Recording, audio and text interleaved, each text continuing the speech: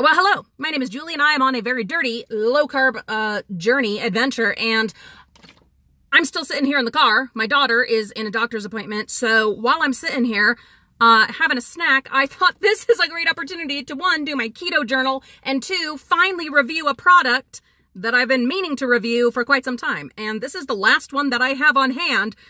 If I'm not going to do it now, when am I going to do it?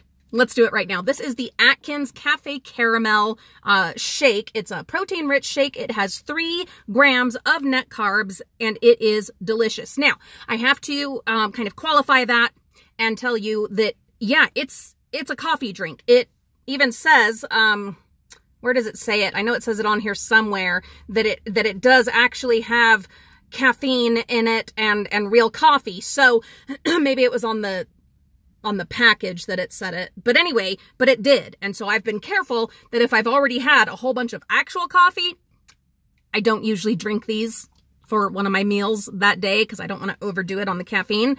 So yes, this is a great one for a pick-me-up. But if you are not into coffee, which, how are you living? But that's, if you are not into coffee, then the Cafe Caramel is definitely not for you because it is absolutely a coffee drink. So, the flavor experience, now I've already had some, but I've got to finish this anyway, and we might as well give you the real experience, right? Right. So, immediately you taste the caramel, and guys, it tastes like real caramel.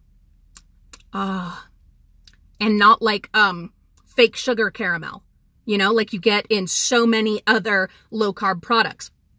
It tastes like real caramel. And then the second flavor that hits kind of immediately after that is the bitterness of the coffee. It's smooth, it's rich, it's creamy. It doesn't taste like you're having, well, a low-carb food. No, it tastes like, no, not exactly, okay, let's be honest, but if you've been on keto or Atkins or a low-carb adventure for a long time, you get pretty generous with kind of your descriptions of how yummy things are because you've been kind of deprived, in a way, deprived as far as in the sweets department for some time. And so you have a greater, quicker appreciation of good sweets than most people will. So when I compare it to like an iced coffee from Starbucks or McDonald's, I think I'm being pretty accurate because actually my daughter brought home an iced coffee from McDonald's just the other day, and I would say this is a pretty fair comparison. Pretty darn fair. You absolutely have got to drink this ice cold. Same with any Atkins or low carb or meal replacement of whatever variety shakes. They must be ice cold. So you're getting an iced coffee experience. Now, for myself, I am not an iced coffee person. My daughter, yes, me.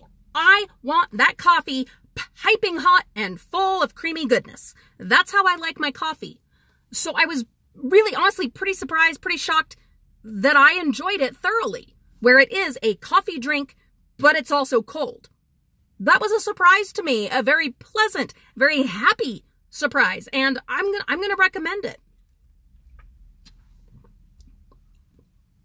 Yeah, just smooth. I would absolutely recommend shaking it up. Any of these drinks, shake them up before you drink them. I think it even says that on there, but ice cold and shake them up.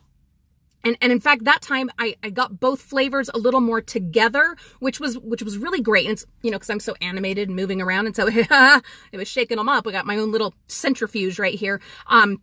But anyway, it did actually just make the flavors just that teeny bit better and a little more balanced because you had, yes, the bitterness, but it was being balanced simultaneously with the caramel. So definitely shake it up.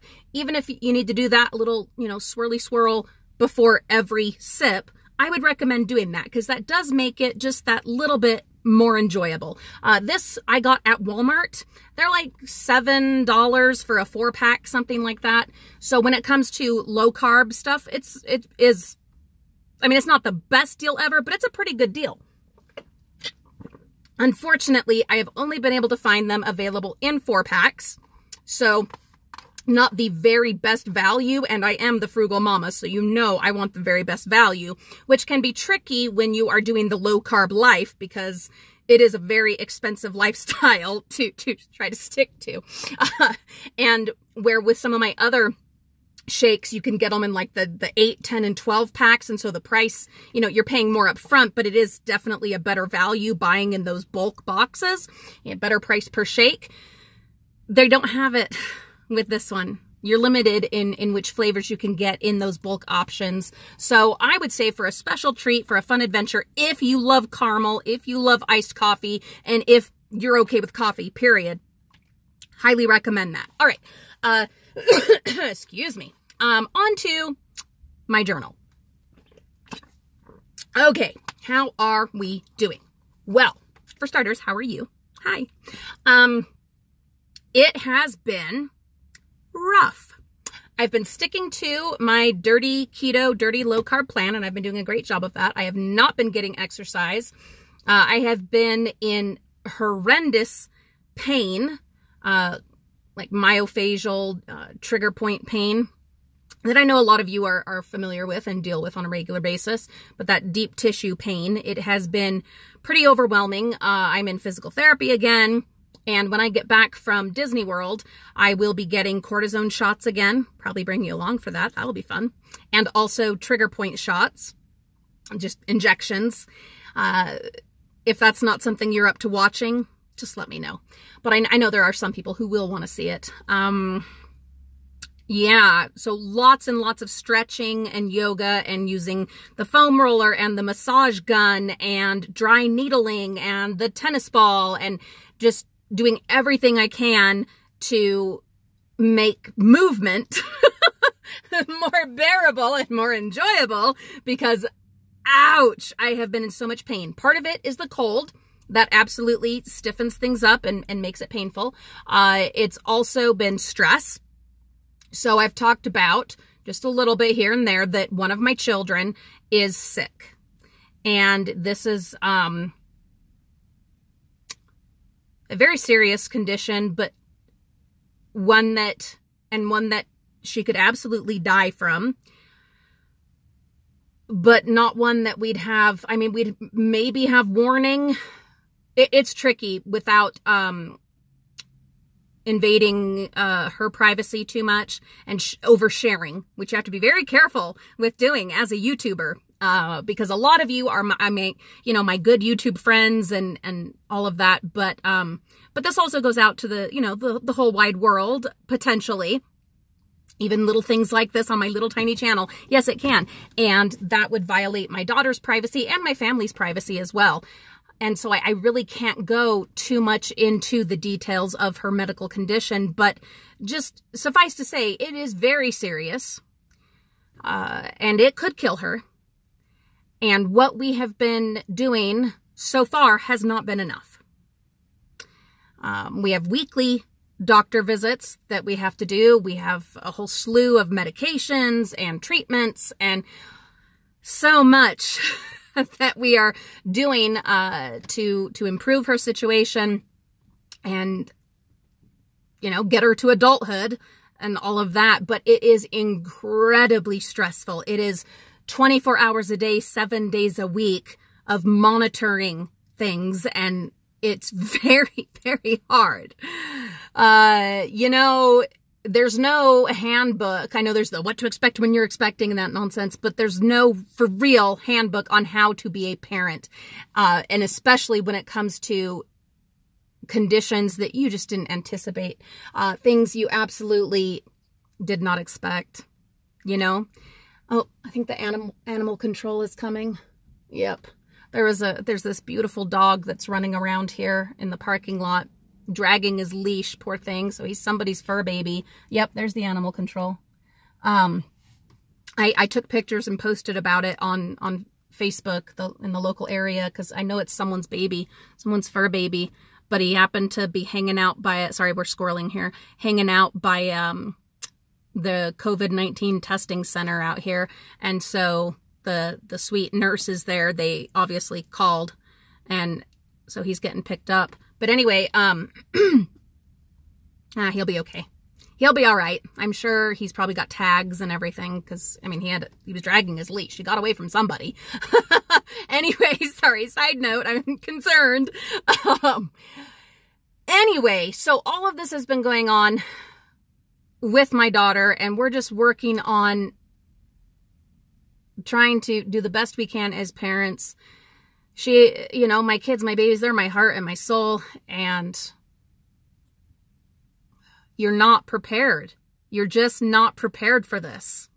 That's all. You're not prepared for these kinds of conditions and situations. And I've talked a little in the past that I had a very rough go of having kids in the first place. I have had 10 miscarriages, no longer have any baby making machinery in this old body because I would get pregnant on any and every birth control. And even after I got my tubes tied, I still had a miscarriage. Yeah, I would get pregnant, however that happened, but they wouldn't carry for many reasons. And anyway, that was just, you know, the way that this circus of a body happened to be. And so it's been a very rough road building a family. And now,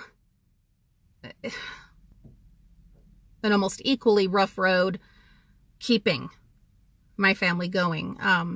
Gratefully, you know, we've had a lot better situations than I know so many other parents have gone through. Many of you know that my niece, who had lifelong horrible health conditions and severely disabled, passed away last year. And there's no perfect parent situation, okay? We choose to bring these children into the world, into our families, and it falls on us to give 100% to whatever situation arises. And that's our duty and our privilege. And I'm grateful that I'm the one, along with my husband and my kids and my family, that gets to be the mom here, you know, and be the support system here. But at the same time, I'm human. I'm a real life human being with mental health struggles, with my own physical health struggles galore. And it is trying. It is so trying. It is so difficult. And sometimes you have to just give yourself permission to say, this is hard. This is so fucking hard. I would give anything and everything of myself to take this off of my child. But that's not possible. And so what I have to do is be the best mom that I can be for her. And that includes self-care and taking care of me and my mental health and my physical health so that I can provide for her and my other children and my husband and all of my, you know, responsibilities in my life. So grateful that in less than a week, I will be at Disney. Oh my God, I'm so grateful. I'll be there with my sister.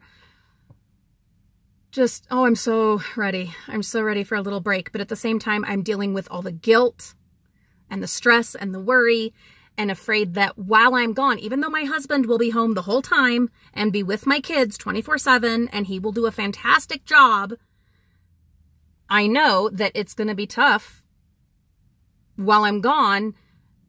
I know it won't be 100% just relaxing and refreshing and recharge because I will be worrying about my baby the whole time I'm gone. I know that.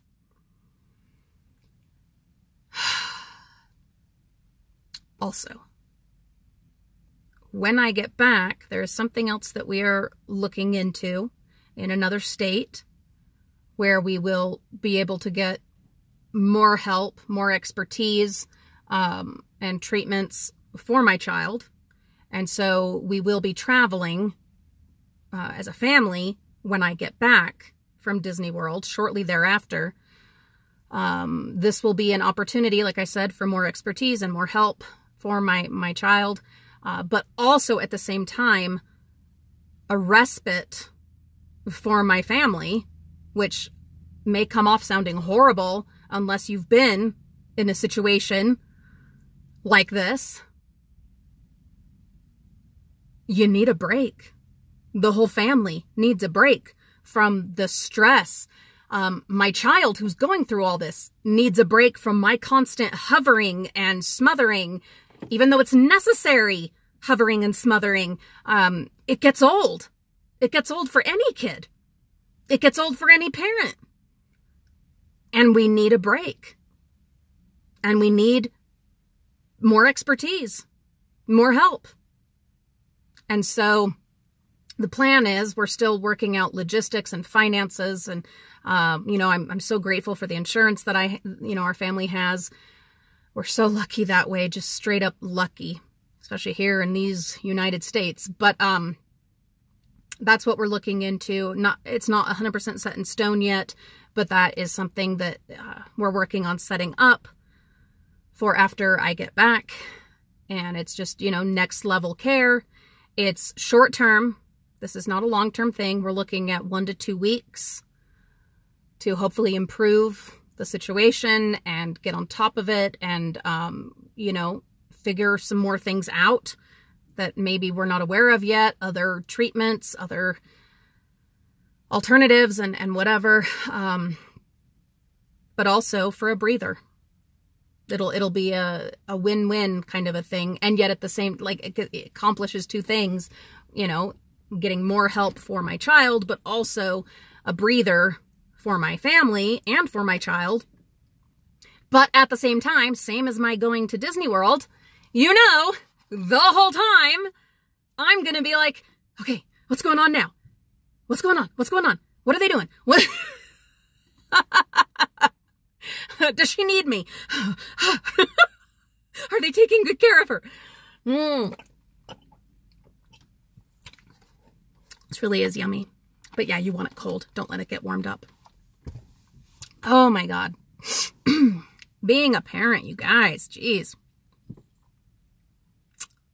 It's expensive, not just financially, but physically, mentally, emotionally, all of that.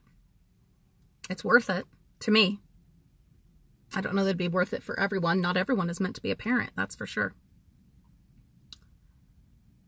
But goddamn, I love my kids.